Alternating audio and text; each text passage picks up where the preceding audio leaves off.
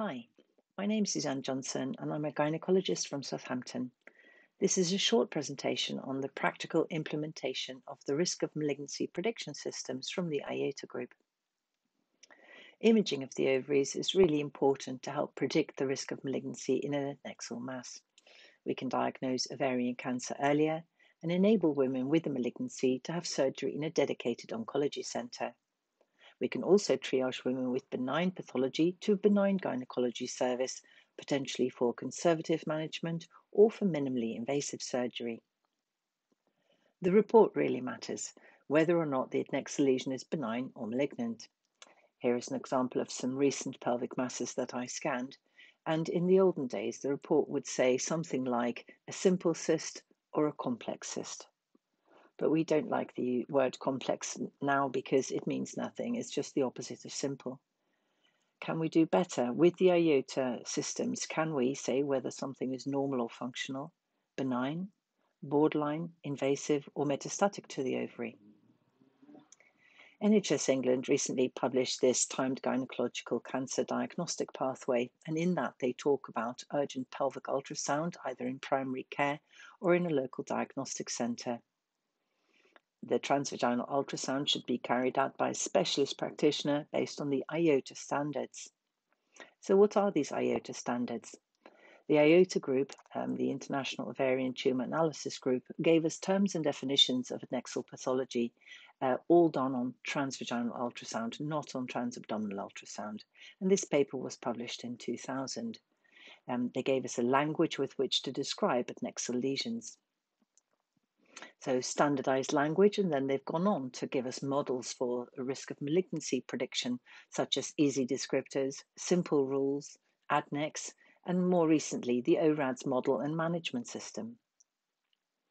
Easy descriptors are basically pattern recognition, and about half of all adnexal masses are usually instantly recognizable.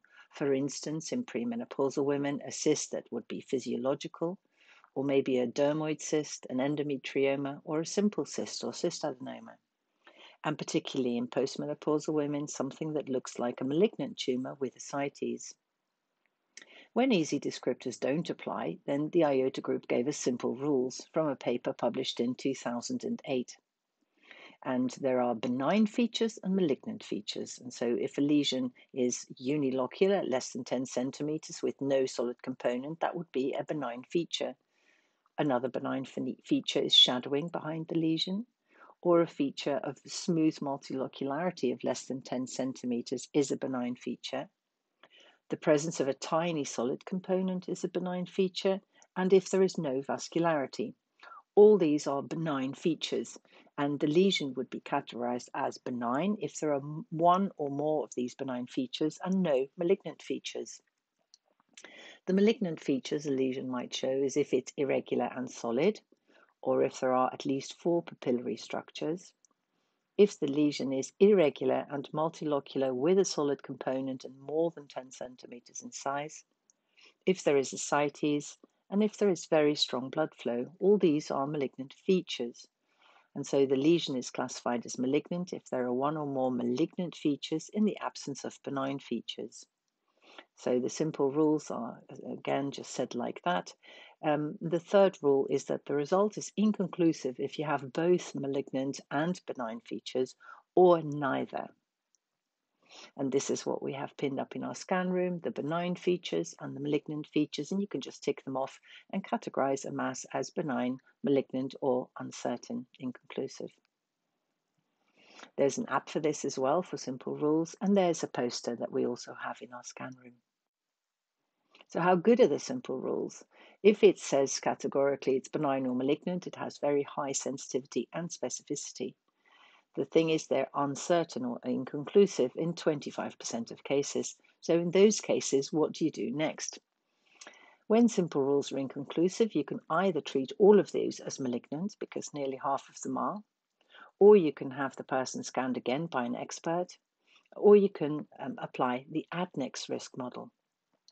And this was published in 2014, again by the IOTA group, and it showed you how to do this. And we looked at 6 different ultrasound features of the lesion and include in the model the patient's age.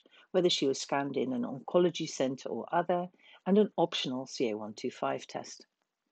And this is the way the model looks online or again on your phone, and you go through that and then press calculate, and it will give you the chance of that lesion being benign or of it being malignant. And so the benign and malignant, of course, add up to 100. If it's thought to be malignant, it will tell you whether it's likely to be borderline, stage 1, stage 2 to 4, or a metastatic tumour to the ovary. You then choose a cutoff for distinguishing between benign and malignant. So this is more than 10%. So we would categorize this lesion as malignant. These slides are from Professor Tom Bourne's presentation at a recent ISUOG World Congress, and it shows you for the different cutoffs what the sensitivity and specificity is. And the IOTA group usually recommends a cutoff of 10%.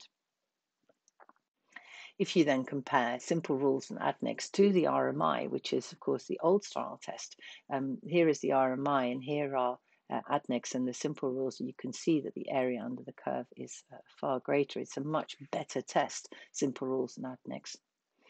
And this is a different way of looking at the same thing. You can see that the risk of malignancy index doesn't do very well, but ADNEX does far better. Then in 2020, with a collaboration from the IOTA group, another series of papers was published on O-RADS. And O-RADS is an international system, again, looking at the risk of malignancy, but looking at diagnosis and management suggestions. So it combines pattern recognition with the IOTA terminology, and they've got their own slightly different lexicon, and using the ADNEX risk prediction model as well. That knowledge is condensed into 6 categories of risk, all based on previous IOTA work. So they're complementary. The ADNEX gives you a risk of malignancy and a possible stage, and if it's primary or metastatic, and O-RADS also gives you suggested management. You can print that chart, and again, we've done that in our scan room, or you can get it on an app by scanning those QR codes. So how do we use the systems? When we start to scan a lesion, we look to see, is it categorizable using easy descriptors as benign or malignant? And just doing that will categorize accurately half of the adnexal lesions. For those that don't fit an easy descriptor, we can use simple rules and divide lesions into whether they're benign or malignant on simple rules. And just using that, we've now categorized 75% on all adnexal lesions. When the simple rules are uncertain, we apply ADNEX and come up with a risk of malignancy. And you can then put the ADNEX risk score into the O-RADS chart and come up with a management suggestion. So you can see that the time of calling all these lesions complex is gone. We don't use the word complex at all anymore, and we've been able to categorize all of these lesions as I've listed here. So how do we use this?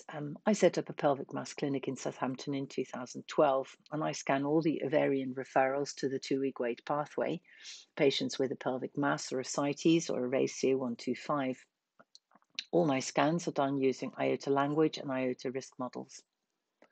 I usually have about 6 patients a session of 40 minutes each, and in that time I have to do quite a lot. I take a history, perform the transvaginal ultrasound, save the images, report the scan in CRIS, calculate the risk of malignancy using easy descriptors, simple rules or ADNEX, and make a management plan. So I triage patients with a benign lesion out to benign gynecology, but keep the patients with uncertain features or, frankly, malignant lesion to the 2-week wait pathway. I discuss what I've done with the patient and request a CT and CA125 if necessary.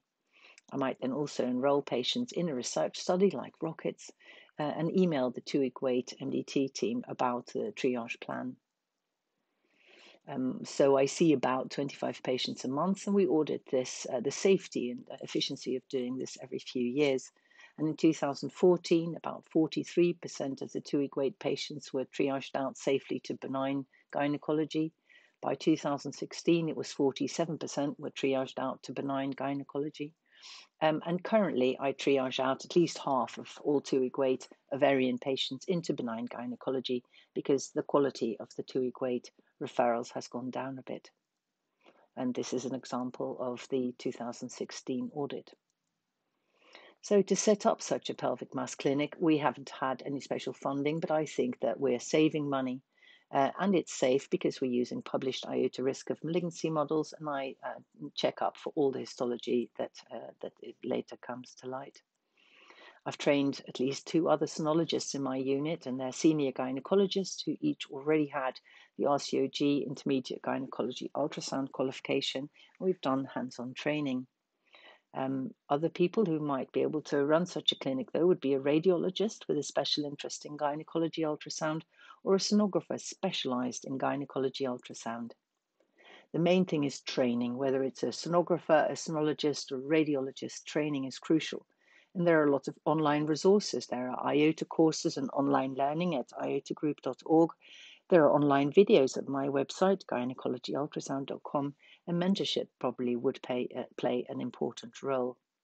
Also important to leave enough time for the examination, so just to start with 4 patients per clinic. Thank you.